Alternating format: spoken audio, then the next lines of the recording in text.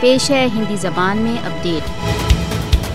Bharatiya Janata party के शासित भारत में अल्पसंख्यकों को राज्य समर्थित हिंसा का सामना है। मोदी सरकार ने इस प्रकार के कानून तथा नीतियां पारित की हैं, जिनमें व्यवस्थित रूप से मुसलमानों तथा अन्य अल्पसंख्यक समुदायों के विरुद्ध पक्षपात है। मोदी के भारत में निर्भीक रूप से धार्मिक अल्पसंख्यकों को आतंकित किया जाता है तथा उन पर आक्रमण किए जाते हैं। मोदी के सत्तारूढ़ होने के पश्चात से भारत में मुसलमानों, ईसाइयों तथा अल्पसंख्यकों के साथ अत्याचार सर्वत्र व्याप्त है। भारत में मुसलमानों तथा अन्य अल्पसंख्यक धार्मिक समुदायों पर अनुत्तेजनात्मक आक्रमण दिनचर्या का भाग बन चुका है। मोदी मुसलमानों तथा अन्य धार्मिक अल्पसंख्यकों को एक ओर लगाना चाहता है। मुसलमानों को पूरे भारत में प्रत्येक क्षेत्र में पक्षपात का सामना है। भारतीय जनता पार्टी राजनीतिज्ञ धार्मिक अल्पसंख्यकों के विरुद्ध आक्रमणों को सार्वजनिक रूप से न्याय संगत ठहरा रहे हैं। भारतीय जनता पार्टी सरकार द्वारा अपनाई गई सांप्रदायिक नीतियों ने हिंदू